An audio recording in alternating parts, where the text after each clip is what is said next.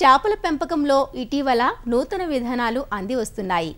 ఆధునిక పరిజ్ఞానాన్ని జోడించి రైతులు వీటిని అందిపుచ్చుకోవడం శుభ పరిణామం. అసలు చేపల చెరువులంటేనే ఎకరాల కొద్దీ విస్తీర్ణంలో ఉంటాయి. నిండా నీటితో కనీసం 10 అడుగుల లోతు నీరు నింపితే కానీ చేపల్ని పెంచలేం. ఇది అందరికీ తెలిసిన విషయమే. కోస్తా జిల్లాలోని తీర ప్రాంతాల్లో మంచినీటి చేపల పెంపకం ఎక్కువగా సాగవుతోంది.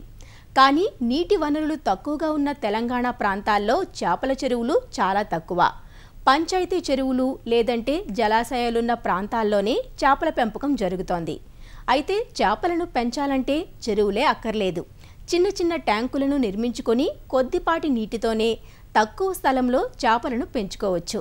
అది కూడా వర్షాలు, పక్షులు, ఇతరత్ర జంతువుల బెడద ఏమీ లేని రక్షిత వాతావరణంలో. ఎలా అంటారా? అదేనండి బయోఫ్లాక్ విధానంలో. ఈ బయోఫ్లాక్ ఏంటి? ఇందులో చేపల పెంపకం ఏంటి?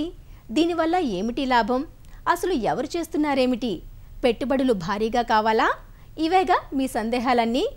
ఇజ్రాయెల్లో రూపొందించబడ్డ ఈ సాంకేతిక పరిజ్ఞానాన్ని అభ్యుదయ రైతులు ప్రయోగాత్మకంగా ఆచరణలో పెట్టడం ఇటీవలే ఆరంభమైంది. 6-7 ఎకరాల చెరువు నుంచి వచ్చే చేపల దిగుబడిని 10 కుంటల భూమి నుంచే ఉత్పత్తి చేసే వీలు కల్పిస్తోంది బయోఫ్లాక్ విధానం. ఈ విధానంలో చేపల పెంచుతున్న నల్గొండ రైతు అనుభవాలను అన్నదాత మీ ముందుకు తెస్తోంది. చూడండి. ఆక్వా సాగులో ప్రతిరోజు పెద్ద ఎత్తున వ్యర్థాలు విడుదలవుతుంటాయి. అలా విడుదలయ్యే మలినాలను సహజ మేతలుగా మార్చే వినూత్న పరిజ్ఞానమే బయోఫ్లాక్ విధానం. చేపలు పెంచే నీటిలో నిత్యం ఉత్పత్తయ్యే నైట్రేట్, నైట్రైట్, అమ్మోనియా వంటి విష పదార్థాలు చేపల పెరుగుదలకు హానికరం. మరి అలాంటి ప్రమాదకర పదార్థాలను, చేపల విసర్జితాలను, మిగిలిపోయిన మేతలని ఆరోగ్యకరమైన మాంసకృతులతో కూడిన సహజసిద్ధమైన మేతగా మార్చేశామనుకోండి, వ్యర్థాలను సైతం అర్థవంతంగా వినియోగించుకున్నట్లే కదా. ఫ్లాక్ అంటే తెట్టు, బయో అంటే జీవం. జీవంతో కూడిన మేతను ఉత్పత్తి చేయడమే బయోఫ్లాక్. బయోఫ్లాక్ అంటే ఏంటో తెలుసుకున్నాం కదా. దీనివల్ల రైతుకు ఒనగూరే లాభాలేంటో తెలుసుకుందాం. బయోఫ్లాక్ వల్ల వ్యర్థాలు ఉపయోగపడతాయి. మేతలు 20-30% ఆదా అవుతాయి. నేల, నీరు సమర్థంగా వినియోగపడతాయి. నీరు శుద్ధంగా, నాణ్యంగా ఉంటుంది. నీరు నాణ్యతగా ఉండడం వల్ల నీటి మార్పిడిని పరిమితం చేయవచ్చు. నీటిలో ఉపయోగకరమైన సూక్ష్మరాశి పెరుగుదల అధికంగా ఉంటుంది. దీనివల్ల కర్బనం, నత్రజని నిష్పత్తి అధికంగా ఉండి ప్రాణవాయువు లభ్యత బాగుంటుంది. మొత్తం మీద బయోఫ్లాక్ విధానంలో చేపలు పెంచడం పర్యావరణ హితం. నీటిలో సేంద్రియ కర్బనాన్ని పెంపొందించేందుకు, వ్యర్థాలను విచ్ఛిన్నం చేసేందుకు వరిపిండి, మొలాసెస్, చక్కెర, మొక్కజొన్న పిండి ఉపయోగపడతాయి. మనం చూస్తున్న ఈ రైతు రామచంద్రారెడ్డి. దేశ సరిహద్దులో జవాన్గా పనిచేసిన ఈయన పదవీ విరమణ అనంతరం వ్యవసాయంపై మక్కువతో నల్గొండ జిల్లా నార్కెట్పల్లి వద్ద 10 గుంటల భూమిని లీజుకు తీసుకుని చేపలు పెంచడం ప్రారంభించారు. ఎంతో శోధన చేసి సామాజిక మాధ్యమాల సాయంతో బయోఫ్లాక్ విధానాన్ని ఆచరణలో పెట్టారు. మరికొద్ది రోజుల్లో పట్టుబడి చేయబోతున్నారు. రామచంద్రారెడ్డి అనుభవాలను తెలుసుకుందాం. అసలు బయోఫ్లాక్ విధానంలో చేపలు సాగు చేయాలన్న ఆలోచన మీకు ఎలా వచ్చింది? దీనికి సంబంధించి మెలకువలు మీరు ఎలా తెలుసుకున్నారు? మేము ఫస్ట్ ఇక్కడ recycle aqua system, RA system అనేది మహబూబ్నగర్ డిస్టిక్ గుండేడు దగ్గర వెళ్తే మిషనరీ కాస్ట్ చాలా ఎక్కువ వస్తుంది అని మేము ఆలోచనలో ఉన్నాము. ఉండి అట్లాగే యూట్యూబ్లో అక్కడిక్కడ సెర్చ్ చేస్తున్నాము. ఈ ఫిష్ కల్చర్ ఎన్ని రకాలు చేస్తారు, ఎట్లా ఏం చేయొచ్చు. మన తెలంగాణలో వాటర్ లేని పరిస్థితుల్లో అంత పెద్ద చెరువులు అని మనకు ఉండవు, కానీ చేపలు పెంచాలనే ఆలోచన ఒకటి వచ్చింది. బయోఫ్లాక్ టెక్నాలజీది ఈజీ కాకపోయినా కూడా దీన్ని చేసి సాధించాలనే ఉద్దేశంతో, ఖర్చు తక్కువతో మనము లాభాలు ఎక్కువ గడించవచ్చు అనే ఉద్దేశంతో, యాక్చువల్లీ నేను ఇంతవరకు అయితే క్రాప్ తీయలేదు, లాభాలు ఏమి గడించలేదు. కానీ 4 నెలల నుంచి నా దాంట్లో చేపలు అయితే చాలా ఆరోగ్యంగా, హెల్తీగా బాగున్నాయి. వేసిన వరకు ఫంగస్ వేసేసాను, ఫ్రాన్స్ వేసాను, అన్ని 2 రకాలు మంచి ఎదుగుదల ఉన్నాయి. ఎఫ్సిఆర్ కూడా చాలా తక్కువ వస్తుంది, అమోనియా ప్రాబ్లం కూడా రావట్లేదు, మంచిగా ఉన్నాయి. చాలా తక్కువ వాటర్తోని మనము ఎక్కువ ప్రొడక్షన్. ఒక 10 గుంటల జాగాలో నేను 27 ట్యాంకులు వేసాను. 27 ట్యాంకుల్లో కనీసము తక్కువ అనుకున్న 20 టన్నులు ఒక క్రాప్లు తీయచ్చు. ఇదే పెద్దగా చెరువులో 7-8 ఎకరాల పెద్ద చెరువులో తీయచ్చు.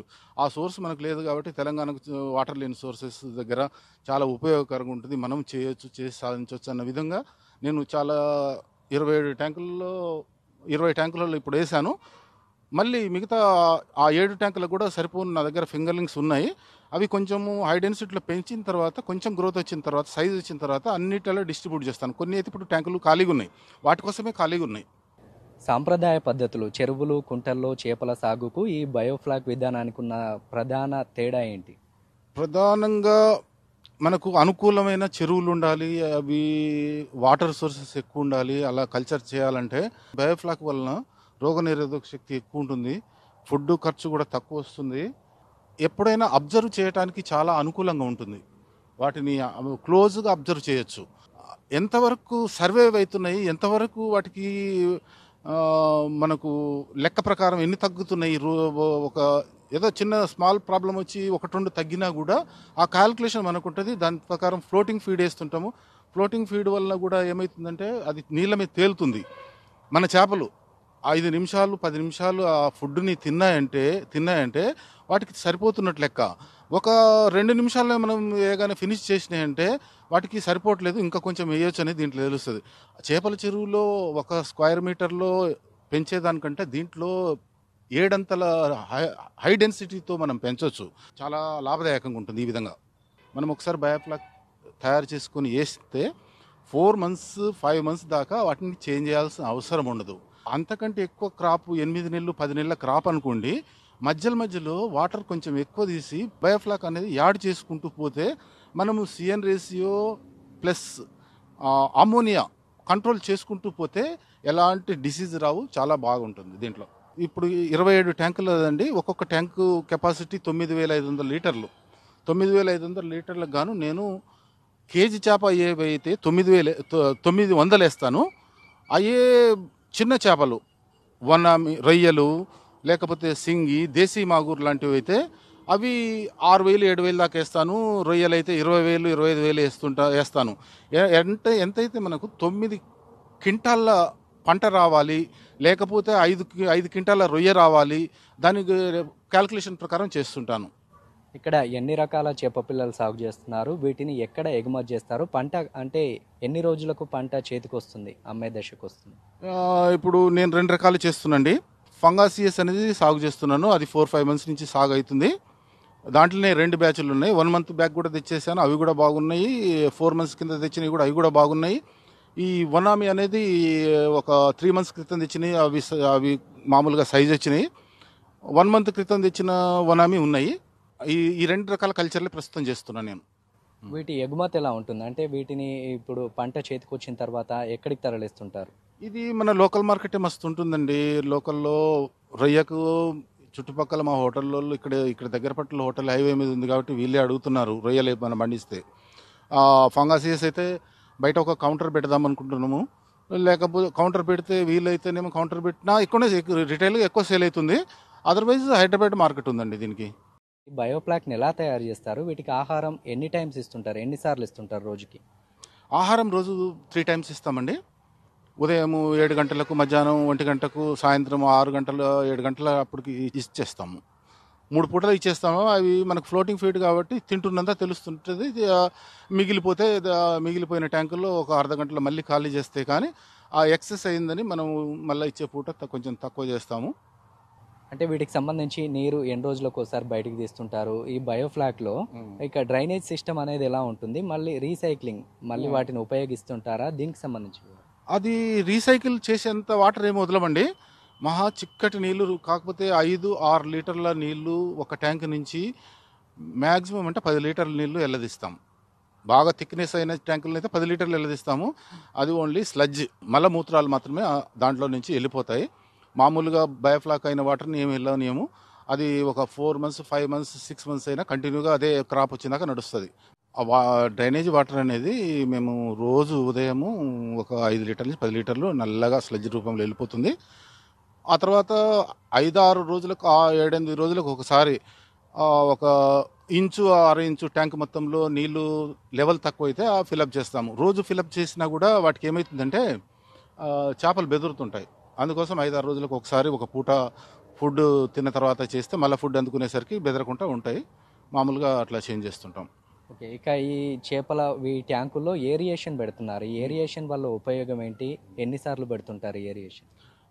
ఏరియేషను ఎప్పుడైతే మనము చేపలు వేయటం మొదలు పెట్టుతామో ట్యాంకులో వాటర్ నింపినప్పటి నుంచి క్రాప్ వచ్చిందాక కంటిన్యూ ఉంటుంది. దీనికోసం ఏరియేటర్లు పెట్టాము. ఏరియేటర్లకు బ్యాకప్ ఉంది, యూపీఎస్ ఉంది. ఈ ఏరియేషన్ ఎందుకంటే బయోఫ్లాక్లో బ్యాక్టీరియా సన్న సన్న బ్యాక్టీరియా ఉంది. ఏమవుతుందంటే మనము ఏరియేషన్ బంద్ చేయటం వల్ల అవి కింద పోయి స్లడ్జ్ అడుగు రాగానికి చేరుకొని అది లేవకుండా మూవ్ కావన్నట్టు వాటర్లో. హై డెన్సిటీలో పెంచుతున్నాం కాబట్టి వాటిలో డిజాల్వ్ ఆక్సిజన్ అనేది చాలా ముఖ్యం, ఎక్కువ కావాలి. డిఓ లెవెల్స్ని బయట నుంచి ఎయిర్ తీసుకొని ఈ వాటర్లో బబుల్స్ రూపంలో సన్న సన్న బబుల్స్ రూపంలో వాటర్లో మిక్స్ అవుతుంటే వాటికి చేపకు సరిపోయేంత డిజాల్వ్ ఆక్సిజన్ అందుతుంది. అందుకోసమే క్రాప్ కంప్లీట్ అయిందాక అలాగే ఉంచుతాము. ఓన్లీ ఫుడ్ వేసేటప్పుడు మాత్రం ఒక 10 మినిట్స్ బంద్ చేస్తాము. ఆ ఫుడ్ టైంలో డిస్టర్బ్ కాకుండా, ఫుడ్ ఇటు కొట్టకపోకుండా వాటికి ఒకటి అలవాటు. మేము ఇక్కడ ఏరియేషన్ బంద్ చేసి ఫుడ్ తీసుకొని వెళ్తుండగానే అన్ని పైకి వచ్చి ఎదురు చూస్తుంటాయి. అలా అలవాటైంది. ఇప్పుడు వనామీ అన్నారు, దేశీ మాగురు అన్నారు. ఇవి ఎంతకాలం తర్వాత వీటిని అమ్మడానికి సిద్ధంగా ఉంటాయి, అంటే ఎగుమతికి సిద్ధమవుతాయి? ఫంగాసియస్ మనకు బయట కేజీ రావాలంటే ఇక్కడ మన దగ్గర 8 మంత్స్లో వచ్చేస్తుందండి. అడ్వాన్స్గానే వస్తుంది. ఎందుకంటే ఫుడ్ ఆ చెరువులో ఎక్కడో వేస్తే ఎక్కడో తిని కొన్నిటి దొరికి కొన్నిటి దొరకకుండా ఇక్కడ ఒక యూనిఫామ్గా సైజ్ వస్తుంది, బాగా వస్తుంది. మనం వేసేది ఫ్లోటింగ్ ఫీడు ప్లస్ ప్రోటీన్ కూడా ఉంటుంది. ప్రోటీన్కు తగ్గట్టు అది మంచి ఫుడ్ వేస్తుంటాం కాబట్టి మనకు గ్రోతింగ్ మంచిగానే వస్తుంది. ఫంగాసియస్ 8 మంత్స్, వనామీ అయితే 4 మంత్స్కి వస్తుంది. మిగతా దేశీ మాగూరు అట్లాంటివి 6 మంత్స్లో అట్లా వచ్చేస్తాయి. ఈ షెడ్ కావచ్చు, మొత్తం 27 ట్యాంకులు కావచ్చు, ఈ వీటన్నింటి నిర్మాణానికి ఎంత ఖర్చు వచ్చింది మీకు ఇప్పటి వరకు? మాకు షెడ్ నిర్మాణానికి ట్యాంకుల ఖర్చు ప్లస్ ఈ చిన్న చిన్న ఎక్విప్మెంట్స్ ఇవన్నీ ఏరియేషన్స్ ఇవన్నీ కలిసి 30 లక్షల దాకా వచ్చిందండి. Food plus seed and feed మళ్ళీ ఎక్స్ట్రా ఇదొక 6-7 లక్షల దాకా వస్తుంది. ఒక క్రాప్ వచ్చేసరికి 8 లక్షలు అవుతుంది. సంబంధించి మత్స్యశాఖ నుంచి ఏమైనా సబ్సిడీ ఏమైనా ఇచ్చారు మీకు? బయోఫ్లాక్ సిస్టానికి ఫస్ట్ నుంచి కూడా అది గుర్తింపు లేదండి. కేంద్ర ప్రభుత్వమైనా రాష్ట్ర ప్రభుత్వమైనా బయోఫ్లాక్ సిస్టానికి సబ్సిడీ అనేది అలాట్ చేయలేదు. ఈ బయోఫ్లాక్ విధానంలో చేపలు సాగు చేయాలని ముందుకొచ్చే రైతులకు మీరు ఇచ్చే సూచనలు, సలహాలు ఏంటి? ఈ విధానం ప్రతి ఒక్కళ్ళు చేసుకునే అవకాశం ఉంటుంది. ప్రతి ఇంట్లో 2 ట్యాంకులు పెట్టి వీలున్న లేడీస్ అయినా చూసుకోవచ్చు. కొద్దిగా నేర్చుకోవాలి. బయోఫ్లాక్ అనేది వ్యవసాయం కాదు, అది టెక్నాలజీ. కాబట్టి దాని గురించి కొంచెం స్టడీ చేసిన తర్వాత ట్యాంకులు పెట్టుకోవటము, ఎంత చిన్న జాగా ఉన్నా ఎంత తక్కువ ఖర్చుతోనైనా టెంపరరీగా షేడ్ నెట్ వేసుకునైనా కర్రలతో గుంజలు పెట్టుకునైనా మనం స్టార్ట్ చేసుకోవచ్చు.